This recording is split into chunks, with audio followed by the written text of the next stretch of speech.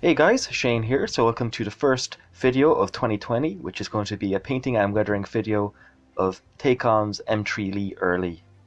So this is just going to be focusing on the painting and weathering of this model.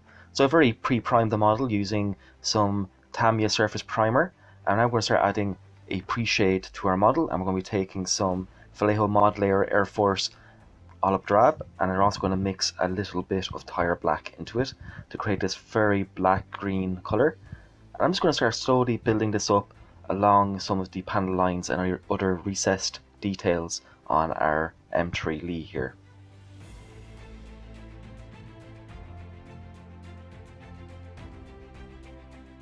So I'm keeping our paint nice and thin. About the pressure on our airbrush is about 12 to 15 psi, I can't quite remember off the top of my head, and I'm using 0.3 needle on my Hartensteinbeck Evolution.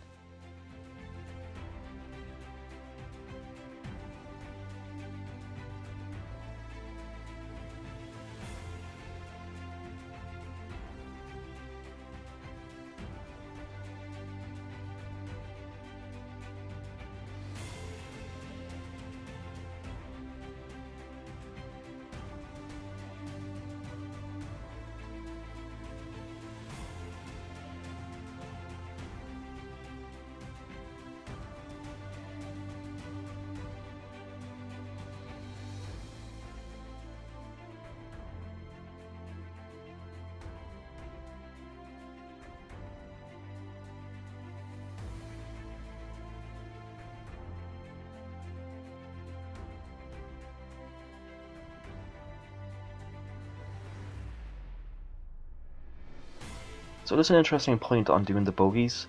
I do spend a bit of time pre-shading these just to ensure that none of the primer can show through.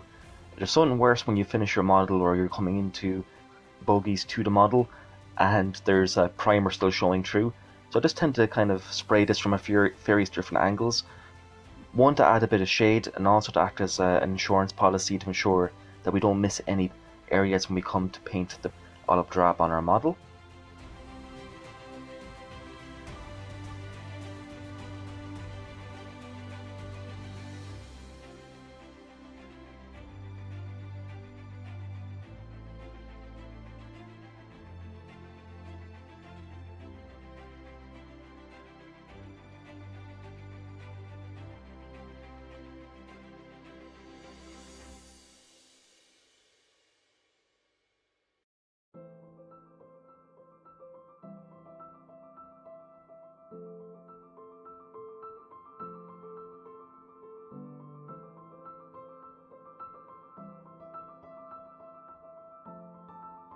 So now moving on to the drive sprockets, tracks and idlers, again using our pre-shade color. This time I've just added a little bit more tire black into our mixture, just to make it a bit darker. And just like with the bogies, I'm going to be kind of careful just to make sure I don't miss any grey areas, just to ensure that none of that grey primer will show through later on.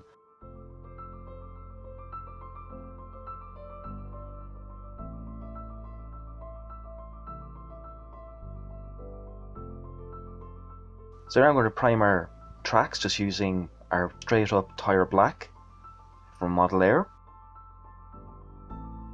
And nothing too complicated here, just going to blast it on. Again, just trying to ensure I get a nice even coat. I put about 2 coats on just to ensure that none of the primer is showing through.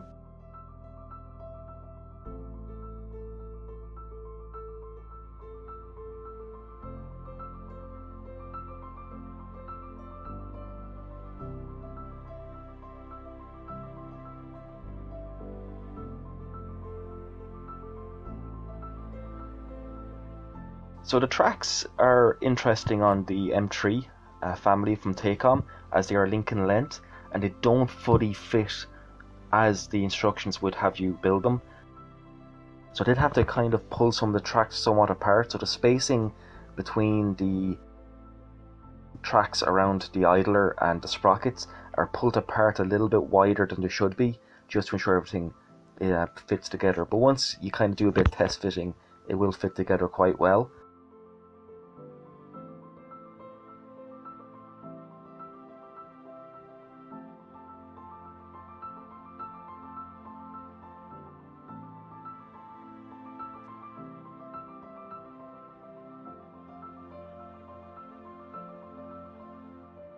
So now we're moving on to the olive drab base, and for that I'm going to use Model Air US Olive Drab, or US Air Force Olive Drab should I say. Now this is my version of doing it. It's not entirely 100% correct, the actual shade of olive drab.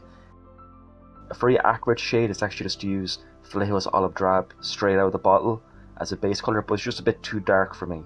However, I just find it's very close to the original colour, but light enough to be a little bit more visually interesting in scale, which is more important for me.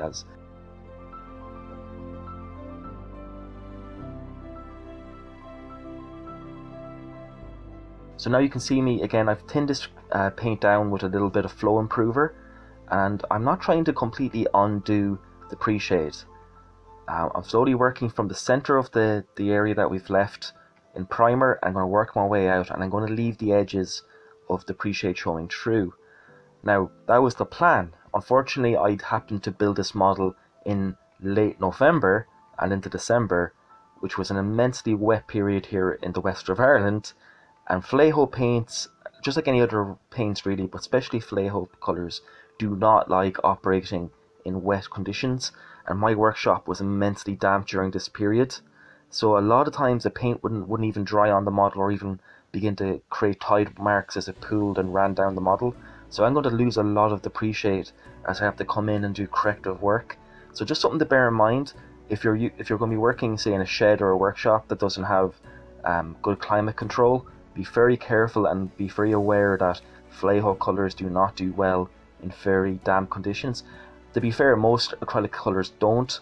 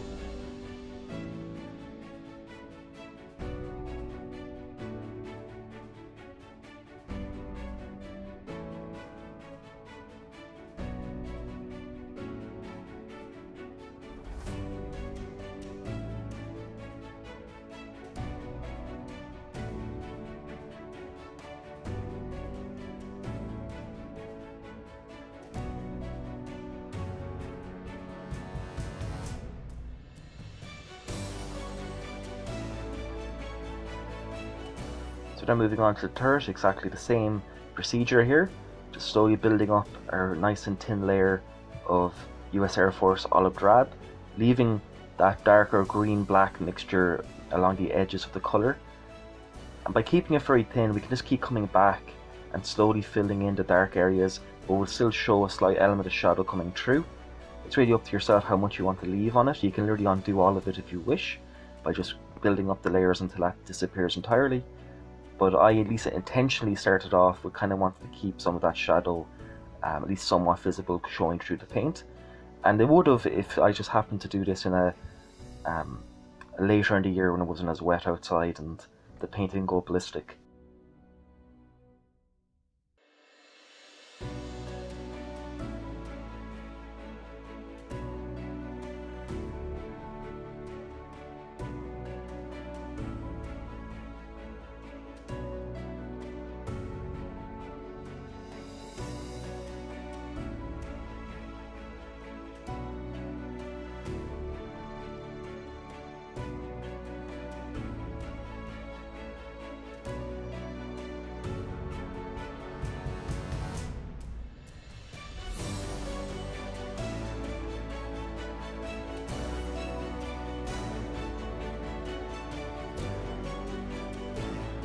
So now with our base coat allowed to dry, we're going to start working on our first highlight layers, and for this we're going to take our US Air Force Olive Drab and we're going to mix a little bit of yellow ochre into our mixture, just a drop or two, just to lighten up ever so slightly. Again, you can regulate how intense you want this highlight to go by just slowly adding the olive drab into your mixture. So I'm just basically put about maybe 3 or 4 drops of olive drab into the mix of US Air Force Olive Drab, and then put a few drops of flow improver in. And I kind of don't want to go too crazy with the highlighting of this machine, as this is meant to be one of the training vehicles that the US armoured elements were using before they deployed into Europe or North Africa. So it's not going to be too heavily worn or battered. So just a simple highlight I found would do the job. And I'm really focusing the highlight colour kind of into the centre of panels. I'm also kind of keeping the airbrush motion for the most part into lateral movements. I find it just does a handier job rather than you try to kind of squiggle it in. So again, I'm going back and forth just to build up this highlight layer.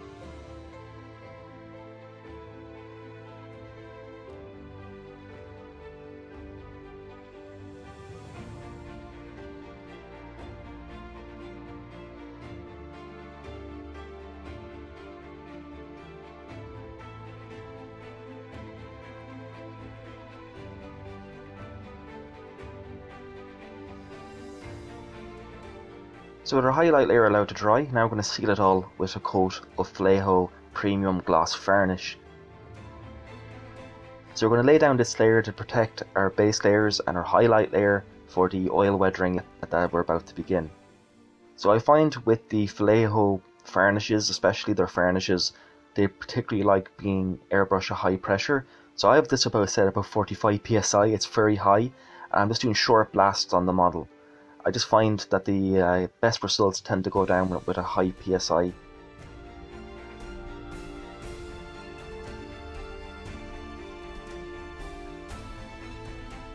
Again, just being very careful not to flood the surface of the model with varnish here. It's very easy to do it, so especially at a very high psi. So I'm keeping the airbrush moving and I'm keeping the model moving. And if you look carefully, you can even see some of these pooling and tide marks from the paint that would not really set correctly in the very damp conditions.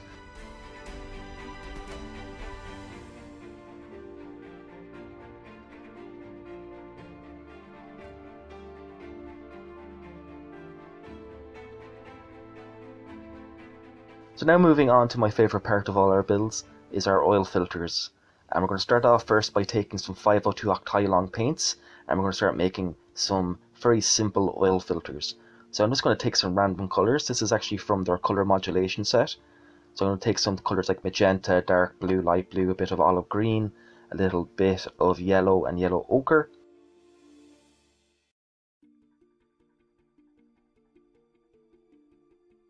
And I'm going to basically make some very thinned down filters. This is about maybe 80% thinner to about, or 20% paint. You can make a really 90 to 80% thinner, and then the paint ratio should be very, very light. Just a tint that we're trying to create here.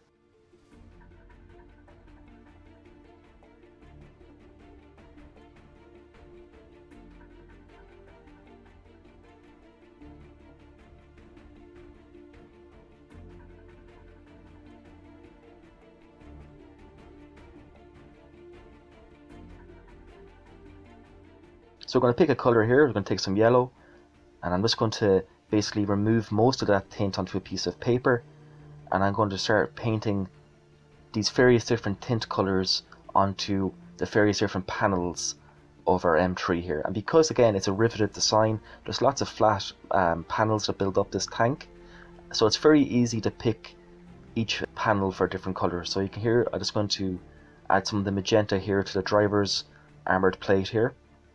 Then I'm going to pick another random plate and paint that in with magenta. Now I use a little bit too much color here, so I just remove the excess from my brush and blend it in. And what this is going to do is it's just going to create very subtle paint variations of the panels without removing the commonality of color. So it's all olive drab, but now it's just a slightly different tint. So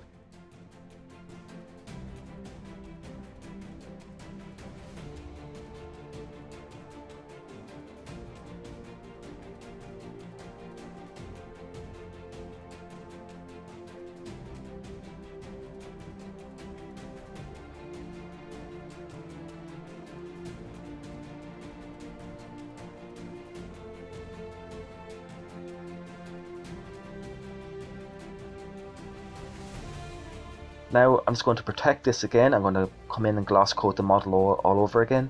So I tend to use a lot of varnish in my builds. Some modelers don't. This is just my way of doing it. So once I'm happy with one layer, I'll come in, I'll gloss over to protect it.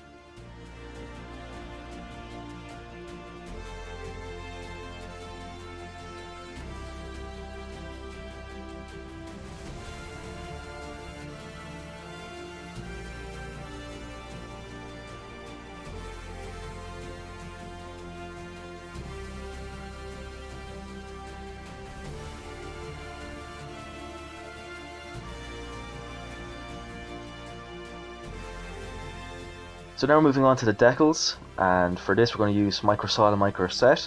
So the decals will become the biggest pain in the arse on this model.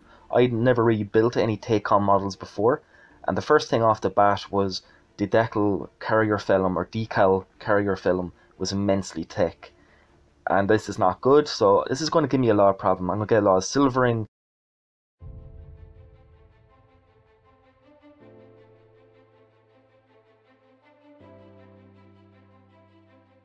I also think that perhaps the fact that a lot of the preceding layers of paint and varnish hadn't fully dried because of the damp conditions may have also created a reaction here. So I'm just going to paint some microset onto our surface of our model here, and I'm just going to slide off our decals, or decals. People always give out to me for how I say decal or decal. I say decal, everyone else calls it decal. It doesn't matter. It really doesn't. People are so pedantic that they think, oh, you don't say it the right way, therefore I have to correct you on it. If you understand what I mean, then save your breath, or save your type, should I say, and don't bother, because I don't give a shite.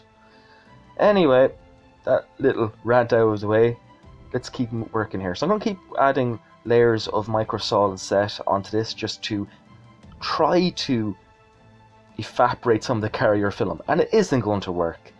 You can see here how thick our carrier film is, and I was getting a bit nervous. And you can also see, again, a lot of the varnish dried in places and didn't fully dry in others, and there was something I could do. I was hitting it with as much bloody hair dryers as I could to try to get it to dry. I'd leave it overnight and come back to it, and then the damp would reactivate it.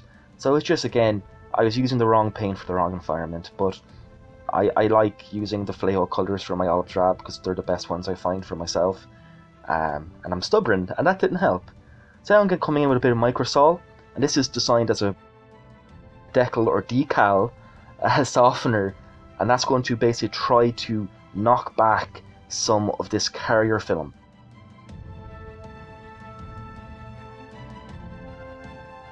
And I'm going to give up now. I'm going to move back onto the dot filters with our oils.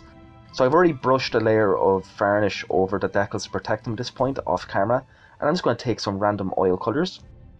And I'm going to basically begin by preparing the surface of our tank here, of our M3, just with a little bit of white spirit, and I'm just going to start dabbing some different colours of oils onto our vertical surfaces here.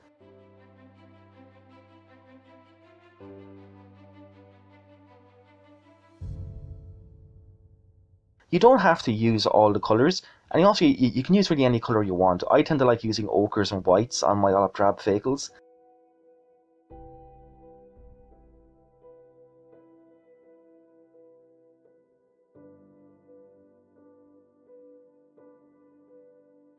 And I'm just going to take a fresh brush here, which is a wide bristled soft brush here, and it's going to start pulling these dots in one direction.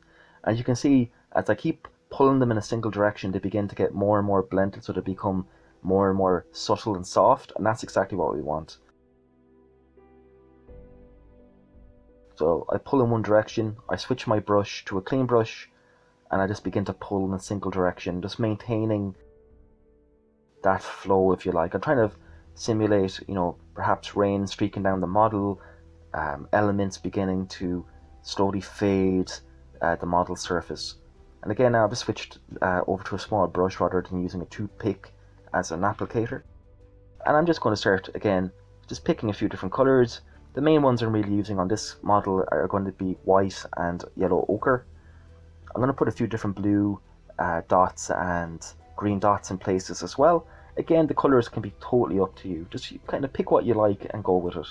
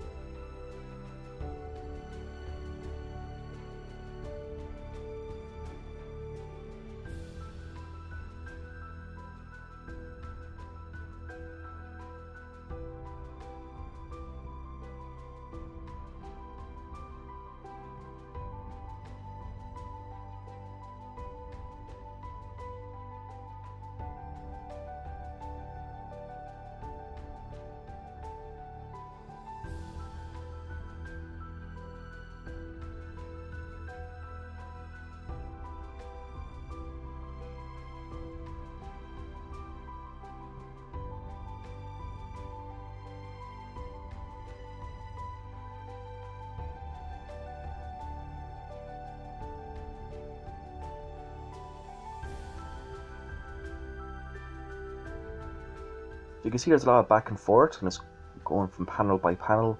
I try not to do the model all in one go. I think sometimes it's a better idea just to pick a section at a time. Apply your dots, blend it out, come back to it, see if you're happy with it.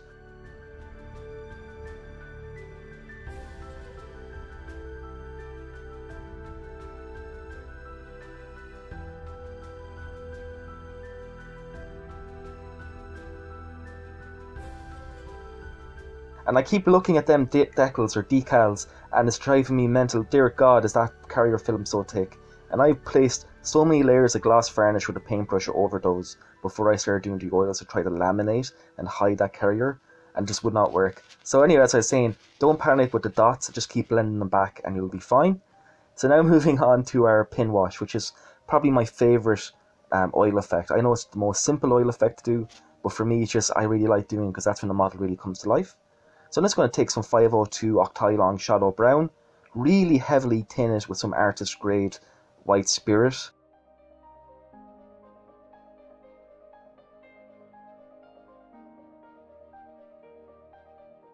So now I'm going to just take a clean brush and apply a small amount of white spirit into the areas I want to apply the wash, just to help break the surface tension even more. And I'm just going to literally tap the brush into any of the raised or recessed details that I want to apply this shadow wash into, just to flow it in using capillary action.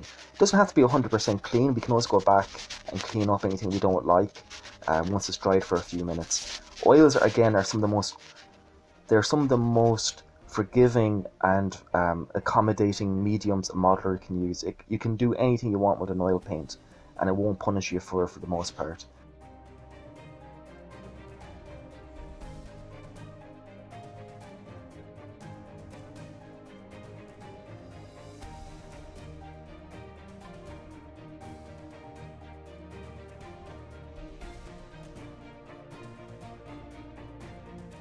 And it's a very simple method. Again, I just add a little bit of white spirit to the surface that I want to apply the wash into, just to allow it to flow a little bit better.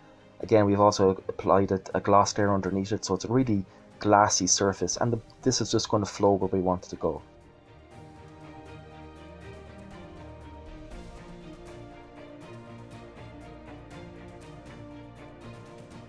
It's also a fantastic way as well for creating grime. So tanks don't always chip the way we chip them. You know, we tend to overdo our chipping techniques, but what they do become is far more kind of oily and greasy, just for the nature of the fact that they're a mechanical vehicle that gets a lot of wear and tear.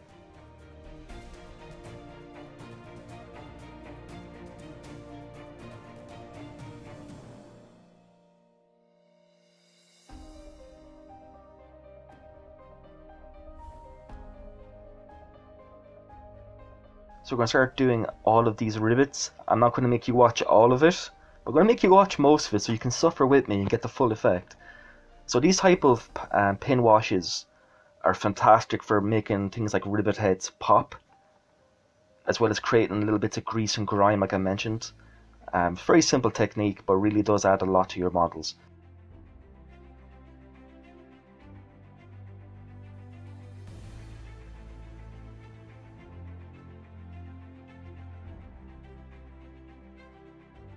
Now this did take a long time. This took me about 2 days to actually do all these different pin washes onto, but I really do enjoy this step of all my builds when I get to do the pin washes. One, it just starts popping all this detail out, makes our models look a bit lived in, a bit grimy, a bit more realistic in that manner. Again, I tend to do these effects a little bit heavier than what they would be in reality, just because I kind of like that style. You know, there is a little bit here of artistic liberties being taken here, but again, it's just build your model the way you want to.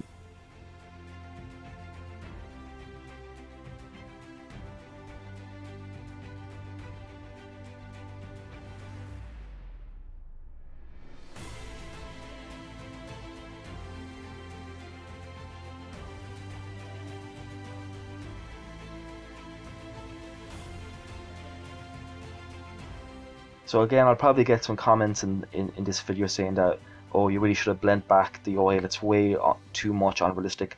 And for you, yes, I know it is. I'm doing this quite intentionally. I really want people's eyes to be drawn to these rivets. It's a very prominent feature of the M3 family. And also too, I just really wanted it to pop. And again, you know, it's really that kind of debate within the hobby. Are we recreators of history or are we artists? And I kind of fall into the artist category and argument in this discussion. So now I'm going to move on to some detail painting now that the pin wash is finally done.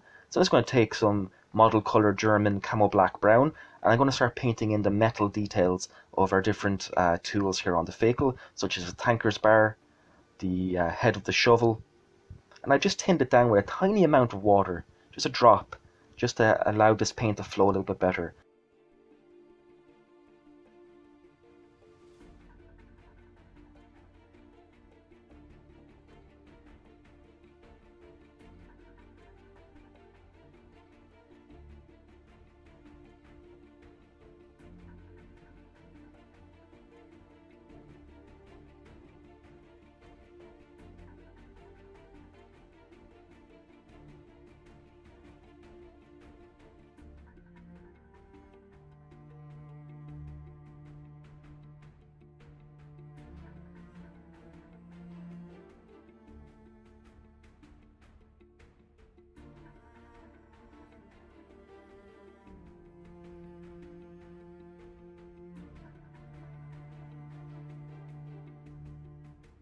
So for the wooden tools, I'm just going to take a little bit of cork brown. It's my favorite colors for doing tools. I slowly paint that in.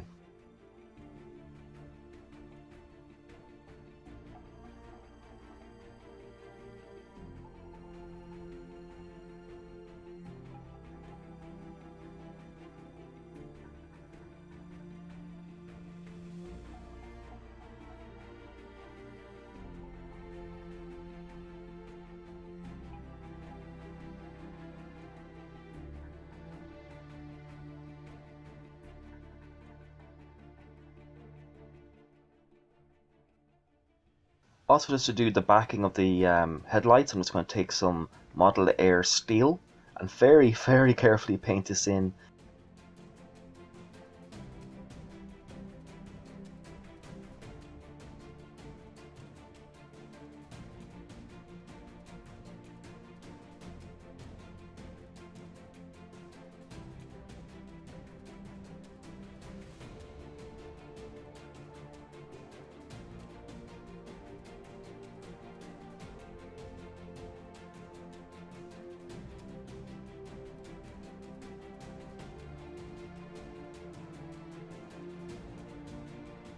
So it's going to take some washes from Citadel, which is going to be their Agrat's Earthshade, which I'm going to use for any of the wood details. It's kind of like an off brown colour. And I'm going to stipple this onto the wooden handles of some of the tools here, and it creates a really nice and simple wood grain effect. And then for the metal details, such as the axe head, the tanker bar, tow cable, etc., I'm just going to take some Citadel Null Oil, which is kind of like a greasy, oily colour, as the name might suggest. And once again, I'll just kind of tap that into that detail.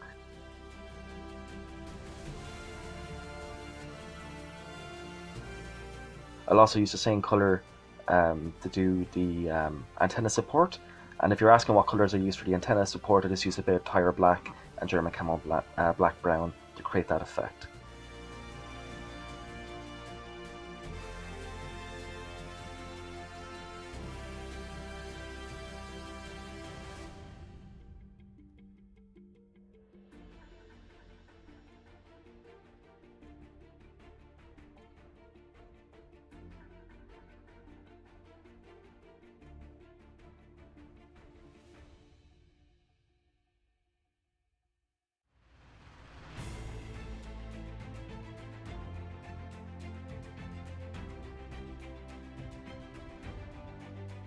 So now we're going to move on to the part I hate the most of all my tank builds, regardless what subject, is painting road wheels. I absolutely hate this.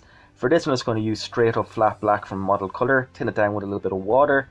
Now I made this so much harder for myself that I forgot to, I should have really have left the wheels free spinning, but I actually glued them in place so the wheels can't move.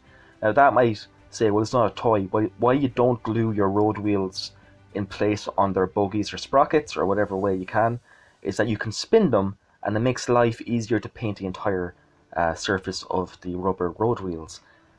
So this took ages. I'm going to make you watch a little bit of it because I hated doing it, and once again, sharing is caring, and I want you to share in my pain.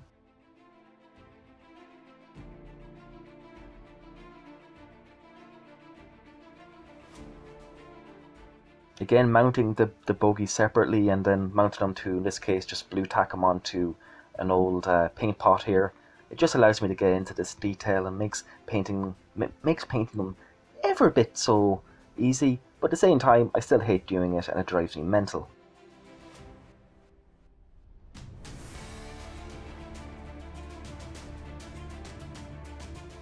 So the hell with that, let's move on to something else. So I'm going to give the tracks a dry brush of Model Color Neutral Grey. I just took an old brush, cut down the bristles, and removed about maybe 90% of the paint by just wiping it onto a piece of paper towel. And I'm just going to really focus this onto the guide teeth of our tracks here. It's just a way that gives them a slight kind of worn metally finish while not going to an actual metallic colour.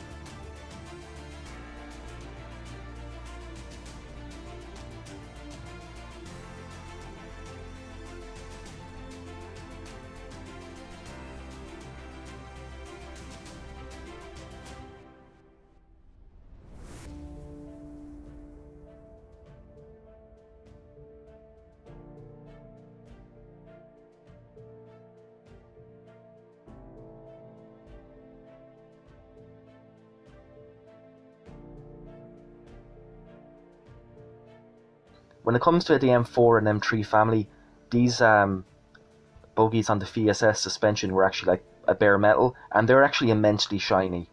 Do some photo searches from wartime photographs and you'll see that these are actually immensely reflective. But even that said, I do mix a little bit of metallic black into my steel mixture here just to tone it down ever so slightly. And you could put like oily or greasy washes over this to try to knock it back. So yes, I don't tend to use metallics on my tracks, but for whatever reason I will use them on my return bogies, or my return rollers on my bogies, and the idler on the running gear.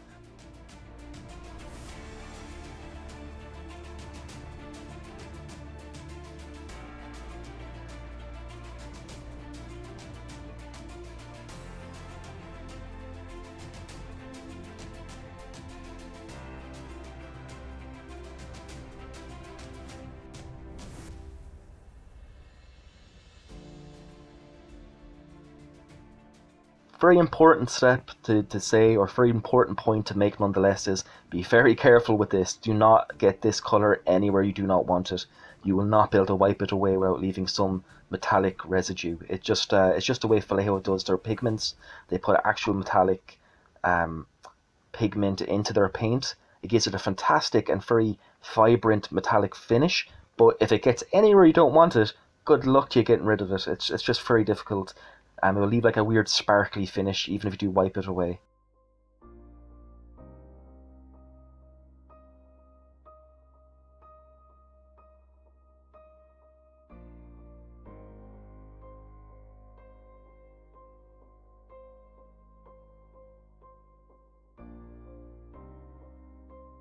I'm also going to take this mixture and just slightly edge the main gun barrel here. I kind of regretted doing it, it's a bit too stark. I also do here to the counterweight on the 75, again just to create a little bit of wear and tear. You'll notice I didn't do any chipping on this model whatsoever. Again, my logic is simple. This is a very early war vehicle, and actually in fact it's before America even entered the war. I didn't really want to scratch it, and be honest, this build was fighting me so much I kind of wanted just to get it done. And it was just a nice effect, or a nice project not to add chipping and see could I still make a visually appealing model. So I did do a little bit of metallic wear and tear, but that was about it on those two parts.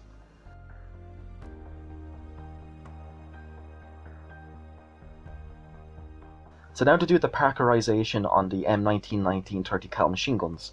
So I have a very simple method of doing this. I take some Model Air black blue, and I just paint it on to the barrels.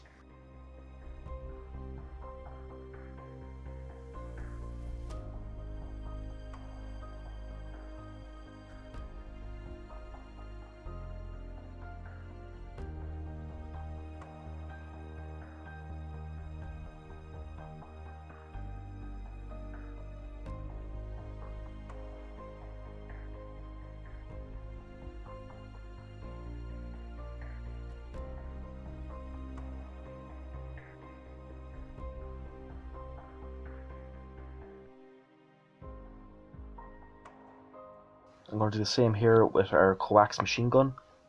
Again, just using our Model Air dark grey blue, or just dark blue. I think it's dark grey blue is the proper name for it. Again, I'm being very careful just to kind of not get this paint where I don't want it.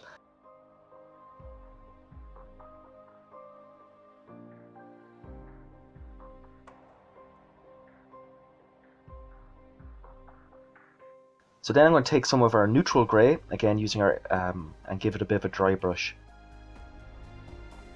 And that's what creates that kind of blue effect that the US Army barrels seem to have in World War II, because they Parkerized all of their machine gun barrels. So painting this in a metallic colour wouldn't be really accurate, to be honest, especially not in scale. So by just doing this very simple method, you do get a very realistic end effect. So now moving on to our final weathering step, which is going to be a dust layer. And for this we're going to use some Panzer Race's German DAC highlight colour, which is a lovely sandy colour. I'm going to really heavily tint this down with Flow Improver, at least 80% Flow Improver to paint. I'm going to turn down my PSI to about 12 PSI, and I'm going to start building this up, this dust layer, Again, I always like to start in the running gear and work my way up.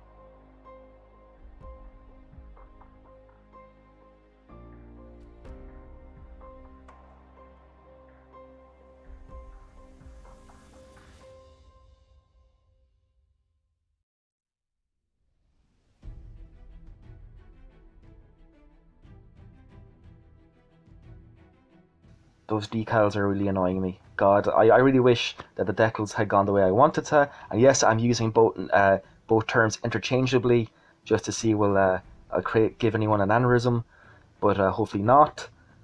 But yeah, it's very disappointing that the decals really just did not work on this kit. However, it's going to be a great excuse to do a tutorial on how I do tarps to hide those silvered decals. It's one of the greatest things about creating your own tarps is that you can hide anything you don't like. And we'll do a video in maybe a week or so on how I do my own tarps and return to this model to basically try to salvage those decals by hiding them.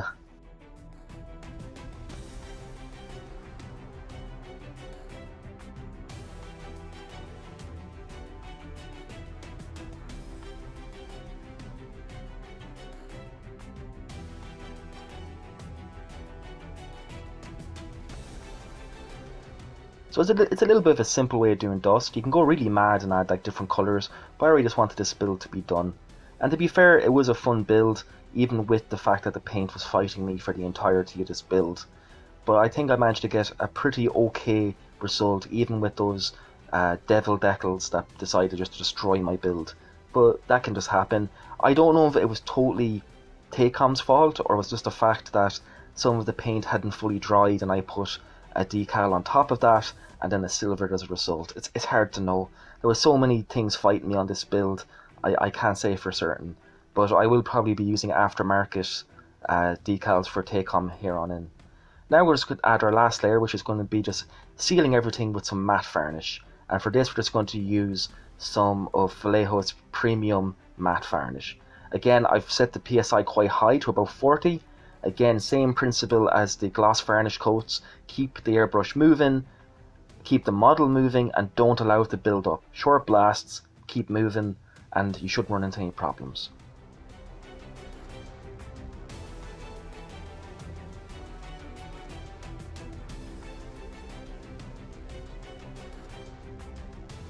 And with that, our model is finished. And I really hope you found this video interesting and entertaining. Guys, thank you so much for staying with me in 2019 and for all the years prior. And I really hope 2020 is going to be a great year for us all. I do have some very nice builds planned for 2020, including 2 pretty large diorama projects that I hope to finish, or at least to try to get them finished. They're going to be pretty interesting, and it should be a lot of fun. So guys, thank you so much. Again, thank you for all of your support.